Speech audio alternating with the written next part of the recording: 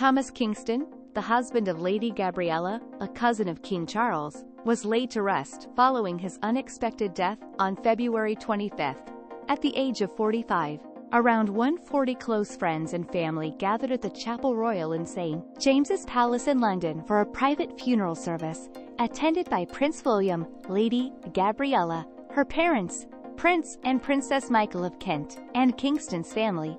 Notably absent were King Charles and Queen Camilla, with the former continuing his step back from public appearances due to cancer treatment, and the latter having prior commitments. Buckingham Palace announced Kingston's death on February 27, expressing sorrow and requesting privacy for the grieving family. An inquest determined Kingston's death as an apparent suicide, with a traumatic head wound and a gun found near his body. Lady Gabriella, 56th in line to the throne, and Kingston married in May 2019, and their union was celebrated with a royal wedding at St. George's Chapel at Windsor Castle. The couple frequently attended royal events together, including a Celebration of Shakespeare event with Queen Camilla shortly before Kingston's death.